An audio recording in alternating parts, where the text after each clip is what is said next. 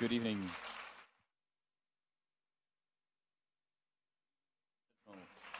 I hope you all enjoyed Styx as much as I did. I think it's a very intelligent and skillfully made film. Right now, we are connecting, all the European cities. They're all connecting and joining in for the Q&A that we will have shortly with the director, Wolfgang Fischer. So I would like you all to stay seated, except, of course, if you really have to go to the bathroom or if you just have to leave. But it would be really nice of you to all stay seated because it's definitely going to be a very interesting conversation about a movie that raises a lot of questions, and that will be very interesting to hear the opinion of the director. So, not sure if we're already connected. I guess not. Yes? Okay, great. So let's get started. Ladies and gentlemen here in Brussels, welkom terug. Bienvenue de nouveau. And to all the people joining us from Amsterdam, Athens, Baden, Bologna, Borash, Copenhagen, and many more. Also from the Stockholm Film Festival, by the way, where Styx is in the competition. I'd love to give you all a warm welcome in your own language, but sadly I lack the linguistical skills to do so, so I'll just stick to welcome. I hope you all enjoyed the movie, and in just a second, the Austrian director, Wolfgang Fischer, will be joining us for a Q&A. Let me remind you that I will not be the only one asking him questions. You can also ask yours, because long live democracy, right? Just take out your phones, tweet away using this hashtag here, LuxPrize, or go to the LuxPrize Facebook page and just type your question. So, if you're all ready for it, I would like to welcome our central guest for tonight. Please give him a warm welcome, Mr. Wolfgang Fischer.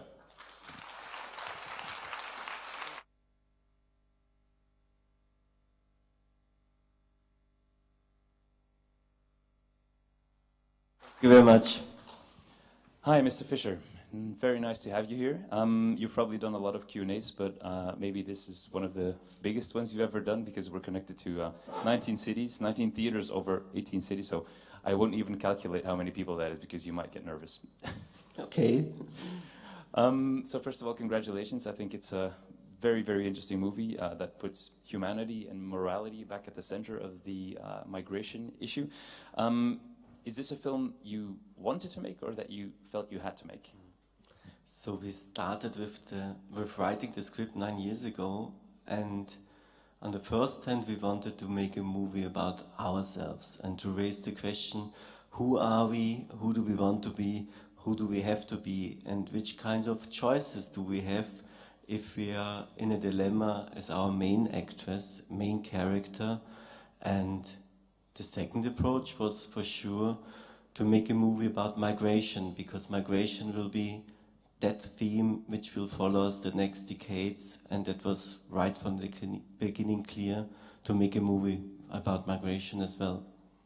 Maybe before we get into the politics of the situation, could you talk a little bit about the specific practical questions? Because, of course, you're shooting a movie at sea. I mean, the story is supposed to take place at sea, at high sea.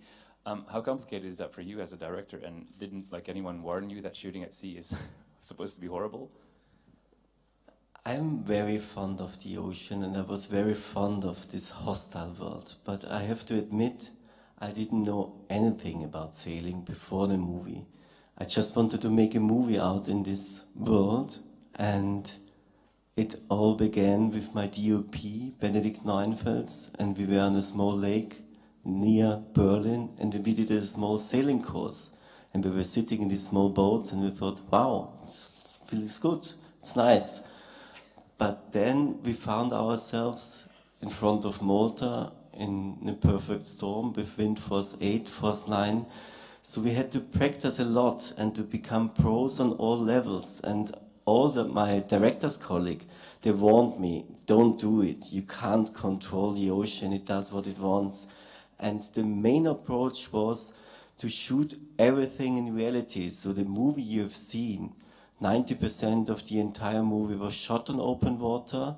We didn't use any CGI, no special effects. So everything you've seen was shot in reality. In reality, wow, that's pretty amazing, because a lot of films that shoot at sea try to use CGI or go a lot in studios, and so you try to avoid that. That's very impressive. Maybe I was also wondering, why did you choose to have a female protagonist for this story? You could have just as well chosen a man, but maybe we've seen that quite a lot before. That was also right clear from the beginning to show a strong woman to go on an adventure with a very strong woman, and she's an emergency doctor, so she's a professional helper. She has sworn the Hippocratic Oath, so it's her duty to help, and she's a professional sailor solo woman, and that was quite difficult to find the main actress for this movie because it's a very physical movie with no dialogue. So you see just a woman on her own. There is no antagonist. There's no language. There's no music. And this actress has to go for the whole movie, 90 minutes. And that was quite difficult to find the right person for this movie. And we did a big casting all over Europe. And luckily we found Susanne Wolf, and Susanne Wolf is doing mainly theater, so she is a very physical actress, and she has a small sailing course, just for lakes as well, but she was familiar with water, and then she has to become a solar sailor woman, and she has to become an emergency doctor. So we had to train a lot with her, and we went to the Northern Atlantic with her, and we sailed through storms with her, and she had to find out how to steer the sailing boat. And on the other hand, she has to become an emergency doctor. And she went with emergency doctor in the ambulance on rescue missions, so that she knows how to treat victims, how to talk to them, so that you have got the feeling she knows how to help. And that was very important for the casting. Definitely. Is the story based on maybe not like exactly true events, but is it based on, let's say, common events, things that tend to occur in real life? It's based on facts, but it's fiction. So we did a lot of research, and I have to add, all the people you've seen in the movie, all the fire workers, rescue team in the beginning at the accident, they were real fire workers and real rescue teams. And the soldiers on the Coast Guard ship, they were real soldiers from the Maltese army. And they go out on rescue missions. And the people on the boat, which is going to sink, are human beings who did the dangerous crossing over the ocean. And for us it was so important to know everything from any perspective concerning this horrible theme. And then there is the next question, how to find the second main character, Kingsley. And for us it was clear in the beginning, right from the beginning, this has to be a person who knows Africa very well.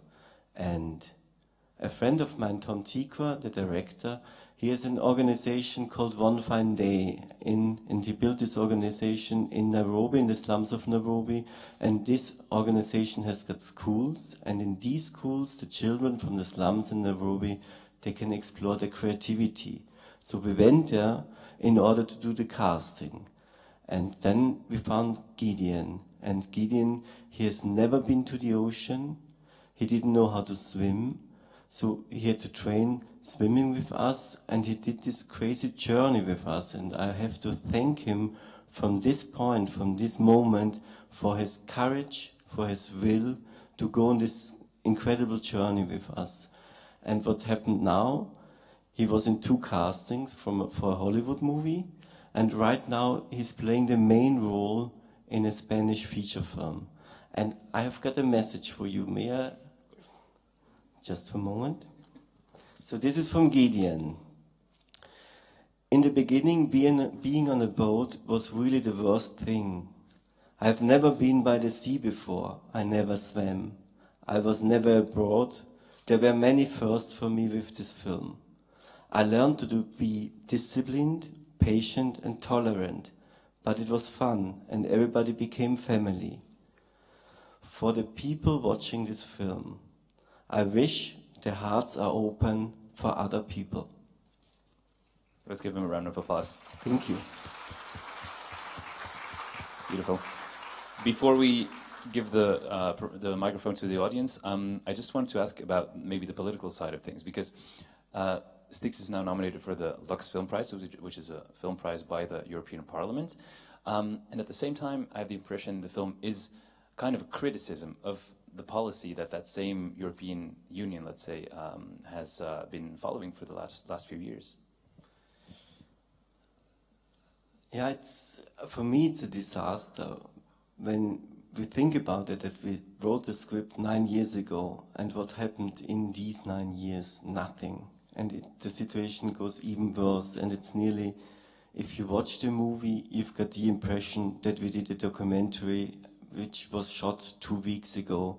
And what happened now, all the NGO ships are stuck in the harbors, the captains partly, they have to go to court, and it's a bizarre situation. It's quite shocking that nothing has changed, but you can see also that film can be a very powerful force, and we go with the movie to that place where the decisions are going to be made.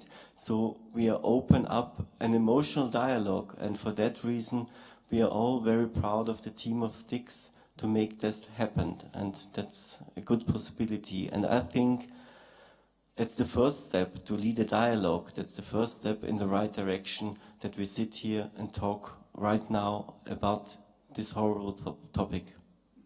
Right. I'd like to hear from the audience right now. I don't know if anyone here in Brussels has a question. Aha, someone over there. Could we have a microphone? Yes, there's one coming right over there. For the lady here on the, yeah. Maybe just raise your hand, yeah. The microphone's not working yet. Maybe just shout your question and I will repeat it.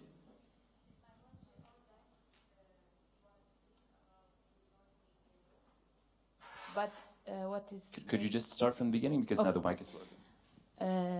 You said you don't believe, or you prefer to don't have dialogue in the movie, and I really like it. But I am wondering why you decide to use it when the Rwandan guy arrived to the boat. For me, I was prefer to don't be any dialogue, yeah, between the doctor and him. Still only the eyes contact as a human being, I think, and more reality maybe. No? What is the question? My question is why you decide to use dialogue between the Rwandan guy, I don't know what's his name, and Kingsley. the doctor. So for me, for sure, we didn't want to use any dialogue, but there is a situation when you approach somebody that you start to talk. It's not much dialogue, but for me it was necessary that these two people lead a discussion about the situation they are in, and also to get to know in which struggle Kingsley is, that he has got relatives on the other boat, and it would be, for me, kind of manneristic if you cut the lines of both of them, and I thought they're very necessary. Okay, I'll just take a question from Facebook right now. A lot of people seem to be asking about the title of the movie, Styx. Why did you choose that specific title? Because it's a mythologically charged name. So Styx comes from the Greek mythology, and it's the river of death, and it divides the region. From the living and the dead, and we are living in these parallel worlds. And for me, this title suits perfectly to tell the story of Styx, to tell the story of this dilemma. Our main actress is thrown in, and she's thrown in the river of Styx. And what does it mean? I mean, Achille was in the river of Styx. And what happens with our main actress, with our main actor, if she enters the river of Styx? Exactly, and that's also where her profession comes in, I guess. She's an emergency doctor. How and why did you decide to, give her that profession? I was very impressed by the main actor, so the main character, because she's 2 steps ahead. So she knows how helpers functions. I don't know it, and I admire her for that, because she can. It seems to be that she has got everything under control in the beginning, and also at the beginning when she sees the other boat, you think she's capable to do something. She's capable to help these people, and also she has got the skills to go in this hostile world, to conquer storms, to conquer everything. But then there's something worse than the perfect storm. There's something else out there, and that was important for us to show it. Definitely. I have a question from Jakub on Twitter, and it's about this dilemma that the main character faces, to help or not to save or to sail away. It's something that, you know, it's very relatable for a lot of people, I guess. Did you ever, in connection to that migration crisis, have some kind of personal dilemma like that? Not in this horrible situation like we've seen it in the movie, but for me, more or less it's an everyday situation. If we go on a motorway and there's an accident in front of us, are we going to stop or are we going further? And if we go further, that's a decision we have to take the consequences of. And it's a similar situation. And we see on the one hand how helpless functions in the heart of Europe when we watch the accident, and what is going on at the borders, at the ocean around Europe. And to show up the contrast, that was important. But I have never been in such a situation. But I was talking to sailors, and they were in a similar situation. I was talking to one, he was out in the ocean with his boat, and it was night, and he knew there is a boat in danger and there are people in danger, but he was alone, and he turned off the lights and he went away, and I can understand it. And that's the reason why we can't solve this problem alone. We have to stand shoulder by shoulder to solve this terrible issue.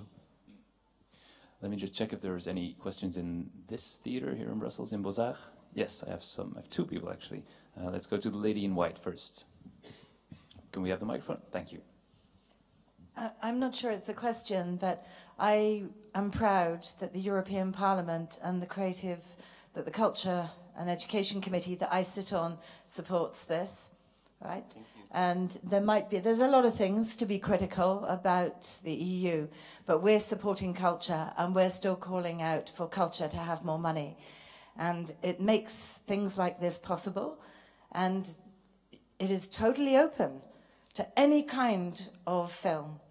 So I think it's fine to criticize the EU.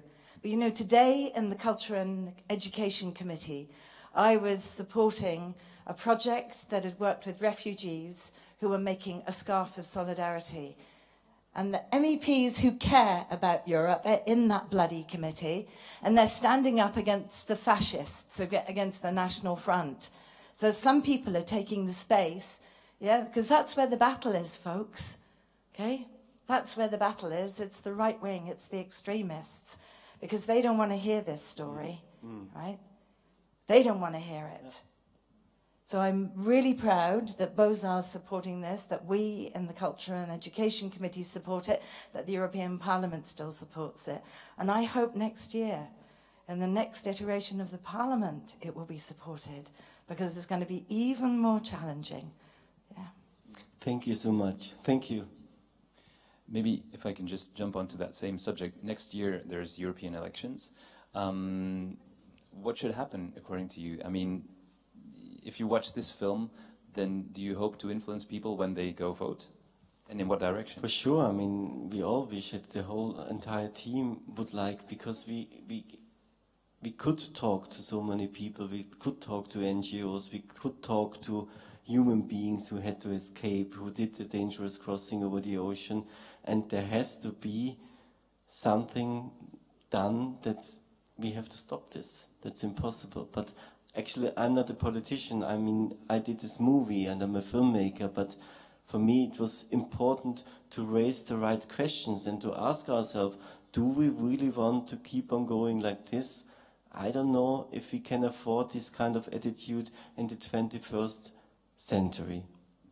Okay, I'm going to go back to Facebook and Twitter.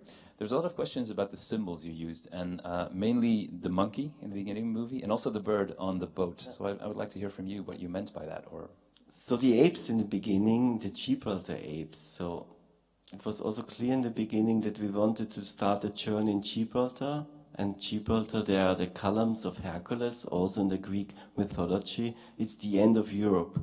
And in Gibraltar, there are the Gibraltar apes. And there's this big myth that if these apes disappearing, Gibraltar goes back to Spain. And it's such an issue. There's a ministry for apes. And it's even worse if you hit an ape than a human being by car. And the fines are horrible. And I like the image very much, that you see these apes running through town. There are no human beings. and maybe nature is stronger than all of us, and maybe you've got the feeling that the world is a little bit out of balance. And I liked it very much to start with this image in the beginning. Okay. Any questions in the audience? I thought there was someone else who wants to ask a question over there. Maybe the lady over there, but I don't know. Maybe your question has been answered already. Let's have the microphone for the lady over there, please.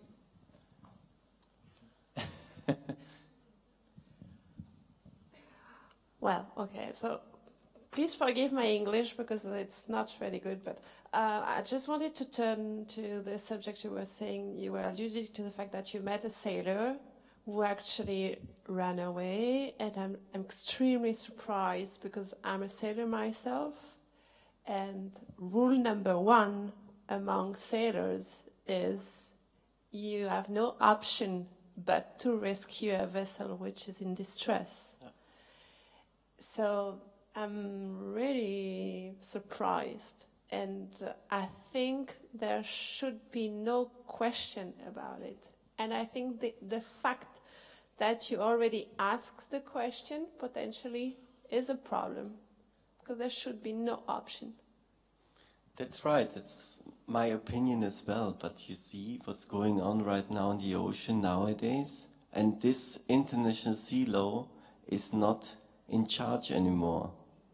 If you watch that people are in danger and nobody's coming in order to help them. Because well, this is politics. And this is the reaction of the politics, and the country are not taking this problem in charge, which is, of course, the main issue. But international law at sea, you are really required to rescue people. There's no other possibility. That's right, but you see also the tank ship and the container vessel in the film, and it's based on facts that they also avoid these parts where there are people in danger, and they got kind of also on their navigation systems, they got the information that this is an uncertain area, it's dangerous, you shouldn't go there. And then they turn around and they don't go there in order to help. I know, but your main character, even she's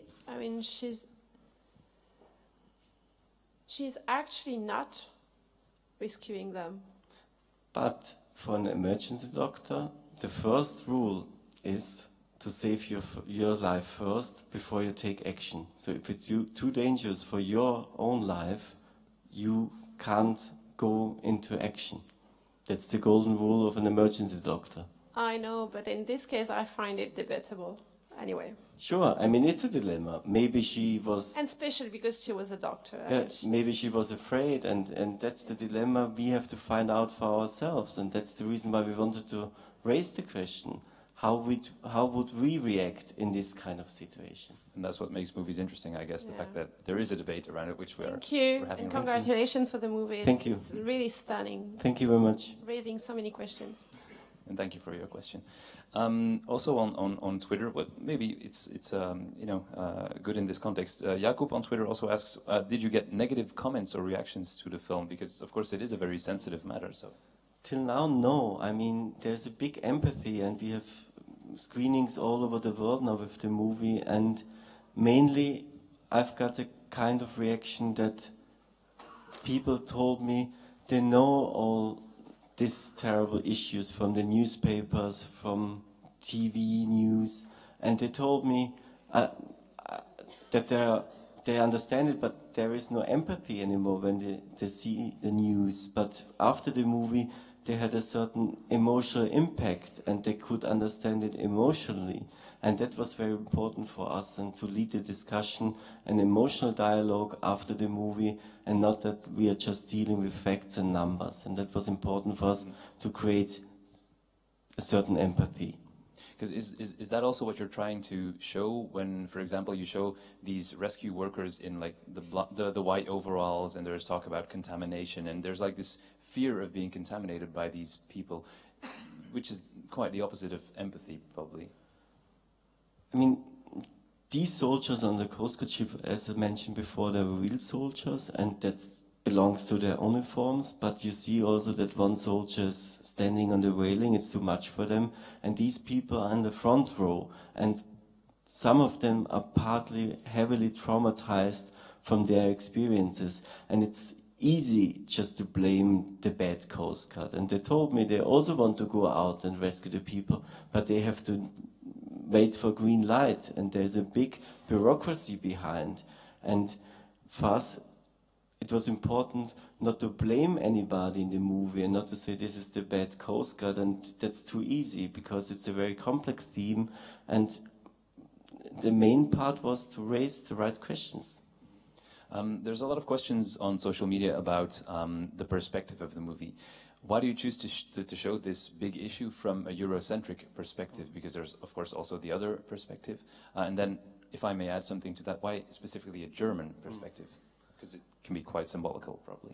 Yeah, I liked it to start the journey in Germany. I'm living there, I'm based in Berlin. And to keep the perspective of the main actress all the time. We don't switch to another perspective. So we have to go through this adventure with our main actress, and we don't cut to a subplot or something else. And we just keep there.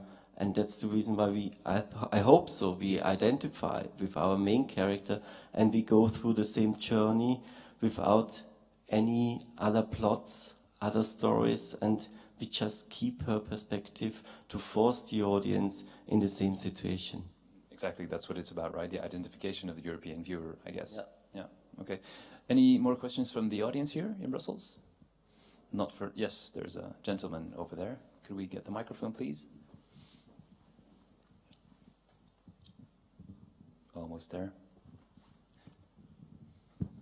Well, first of all, I'm not a sailor, but it was clear that her decision was based on run or die, or it was clear that she was unable to put on her boat 350 people, even though she didn't know how many of them are, but they would die, all of them. But the question is about the system. She is supposed, because her profession is a doctor, she's supposed to save people, and the lifeguard is supposed to save people. Is there a symbolism, or maybe it's only me who finds this, a symbolism on mumbling or endless debate amongst the European members or European institutions about should we or shouldn't we accept the migrants? Thank you. Yeah, for me it's especially in these kind of rescue missions, because we talked a lot with NGOs when they were out, and they had to wait like for hours, sometimes for days, that somebody's coming, because nobody feels responsible for these people out in the ocean. And for us, that was the main part, to show in this place what's going on right now and who is going to be responsible for these people out in the ocean. And nowadays, the people are not dying in the ocean anymore. Nowadays, the people are dying in the desert, and there are no cameras, there are no journalists, and that's the way we want to deal with the problem. We want to close the curtain, we want to close the door, and we don't want to see it anymore. And that's a weird attitude for me, and I can't accept this.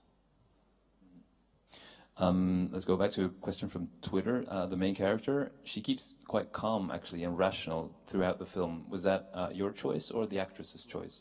No, it was also right from the beginning clear that the character has to react like this. That's the reason why she is 2 steps ahead, because if I was in this situation, I would go hysterical or insane. And for that, I admire her, that she's still trying to keep control. And how long can she bear this? How long can she bear this situation? And when does she lose control? And that's the big question also for her emotional arc in the movie. In that sense, isn't it also a movie about how we as, let's say, helpless citizens kind of perceive this issue? Like we try to, rationalize it, and then maybe at some point we realize this is just too big for us, and what should we do? That's the reason why I think we can't solve it all alone. We have to stand together. We have to stand shoulder to shoulder together. All the international states, we have to keep on going and find a solution. And it's too big for one alone. But maybe for all of us, it's possible to find a solution. Yeah. So, elections, right?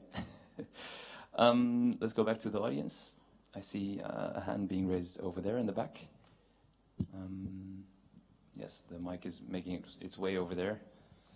its own personal journey over the ocean of people. That's 2 microphones. Oh, there's two. Hello? Hello. Hi. The part where Kingsley threw her off the boat, I thought was a really important part of the movie and kind of a wake-up call. Like, hello, those are actually my family members on the boat. And I was wondering if there was meaning in it for you and how you imagined that scene for the movie arc.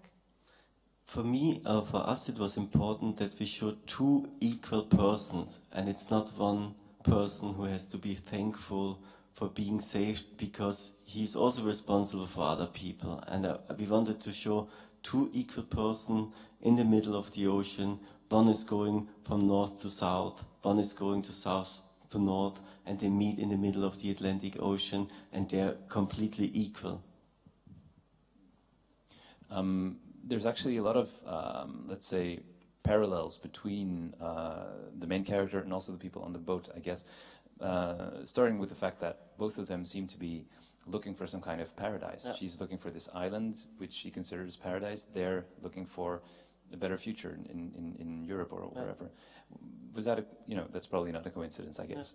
No, it's all about the theme of paradise. What does it mean for us? And for our main actress, it's going to Ascension Island in the middle of the Atlantic Ocean, and the other people, they have another way of thinking about paradise. They need security, and to show up the contrast between these 2 kind of paradises, that was also important for us. At a certain point, she also says, I can't fit you all in my boat, which kind of echoes the very popular argument that we can't receive everyone in Europe. How would you respond to that? That's probably the big question of the movie, I guess.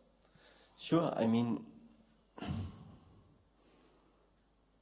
we have to find a solution. I mean, I repeat myself all the time, but for one alone, it's maybe too big, but for all of us, maybe not. There's a possibility, and if you watch what's going on right now, also in Africa, it's 85% of the migrations in Africa. 15% they want to go abroad.